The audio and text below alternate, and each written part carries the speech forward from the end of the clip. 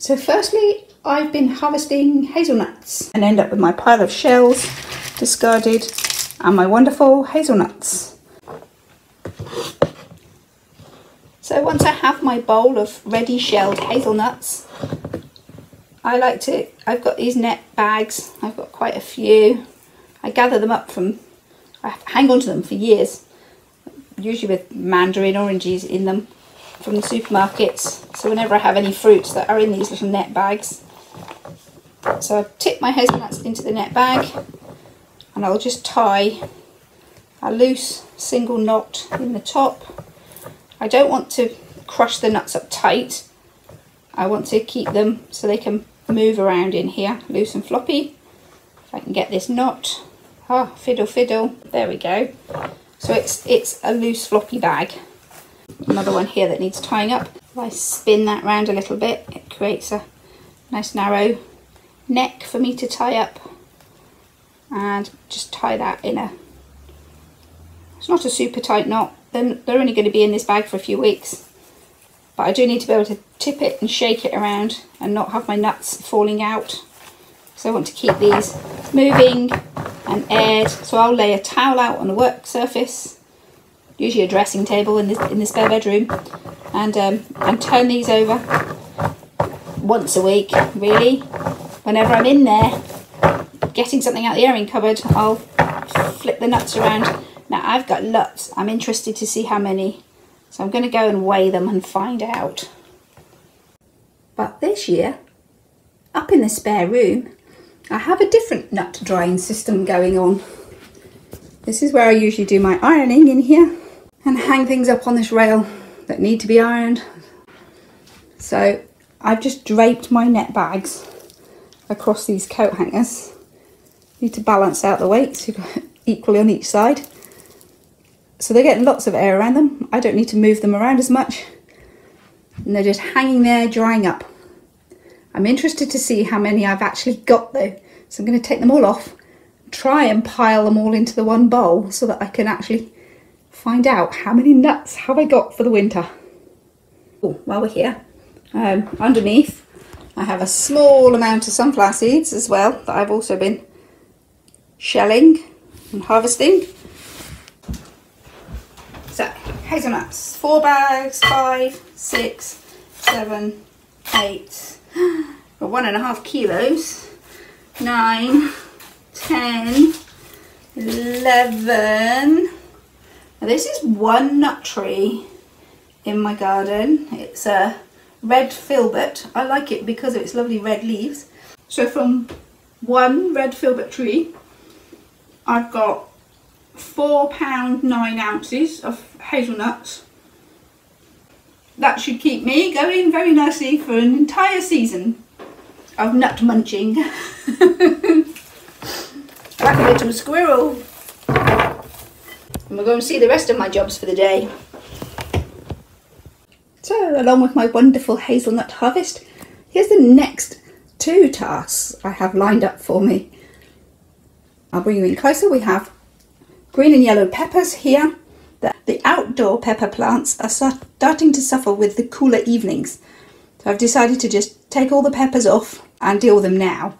The seeds out, and chop them into pieces and put them in the dehydrator to make dehydrated pepper to store over the winter that can be added to soups and stews.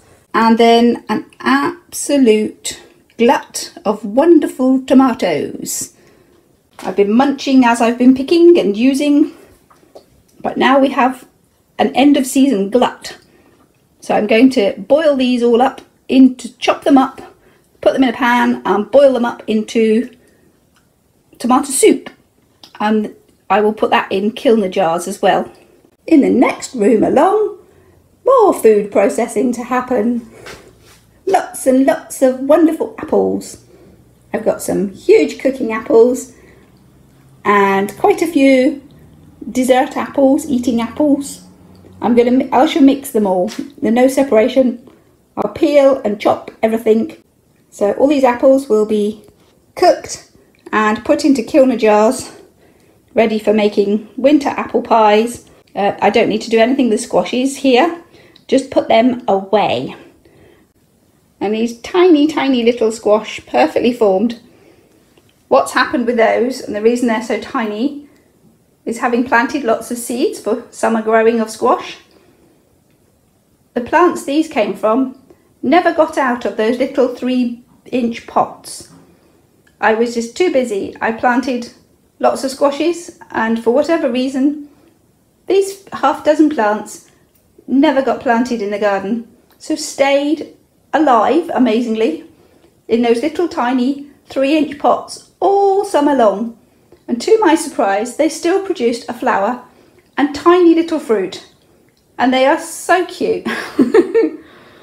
So I might even do that in future on purpose, just to create a cute little autumn display besides my giant, enormous pumpkins that I usually love to grow and harvest. Now for my last task of the day, preparing my peppers to go in the dehydrator. Really quick and simple. We're just cutting off the flesh, removing the seeds. We can keep some of those for growing next year.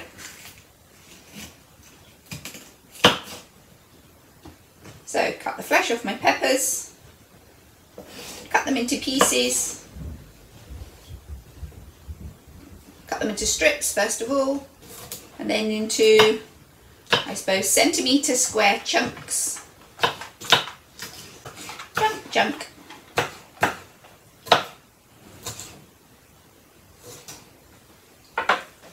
I have a dehydrator.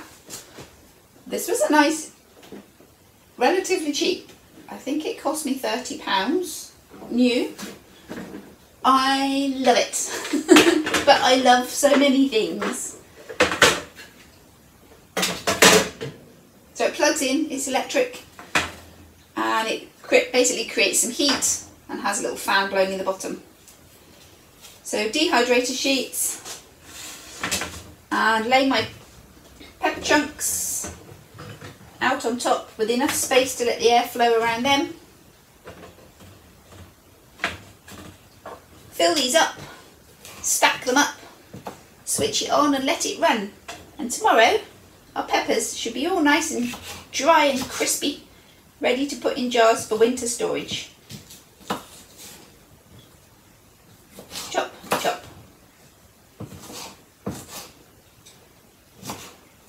So again, you don't need to see me chopping them all up. We'll show you when the dehydrator is all loaded up and full. Yay! Last job of the day, finally done. All the peppers chopped and diced and put in the dehydrator, ready to switch on. These will need to be in here for about 18 to 24 hours, so I won't give them a second thought until tomorrow, when they should be dry and crispy and tiny, little tiny bits ready to store into a jar. Again, for adding to winter soups and stews. For those of you that have not seen a dehydrator before, it's basically, sometimes they're square, sometimes they're round. There's a bottom panel. When you plug it in and switch it on, this will get warm, and it has a fan in it that circulates the warm air around. The foods that you want to dehydrate get placed onto these mesh trays and spread out, whether you're dehydrating peppers or bananas and pineapples, and you do tomatoes, corn, all sorts of things can go into your dehydrator. You load up the trays and stack them all up. Pop on the lid, plug it in, switch it on and leave it running, which will give you dry dehydrated goods. Even if you're not actually growing your own food to dehydrate, you can buy things in the supermarket and put them in your dehydrator if you want to be storing extra foods. Should you get snowed in or something like that, you might need. I love it. It's a really great piece of kit. Well, I've had a wonderful busy day. I've managed to prepare all those apples into wonderful apple pie filling. So I now have 11 jars of apple pie filling to see me through the winter months, or all of next year. I can use apple pie filling next summer before the apples are ready to come off the trees. Along with that, I made my 4 cans of tomato soup. So we've got those. So lots of apple pie. Ooh, nice colour contrast. And a little bit of tomato soup. Earlier this morning we were looking at all the hazelnuts. 2.5 kilos of hazelnut. And so far, a few sunflower seeds as well. So all good things ready to go into the store cupboard for our winter harvest. A pretty successful day, I would say. Lots of wonderful homegrown food prepared and ready to go into store for winter munching. Wonderful. So whatever you're doing, have fun doing it, and I'll see you next time. Bye!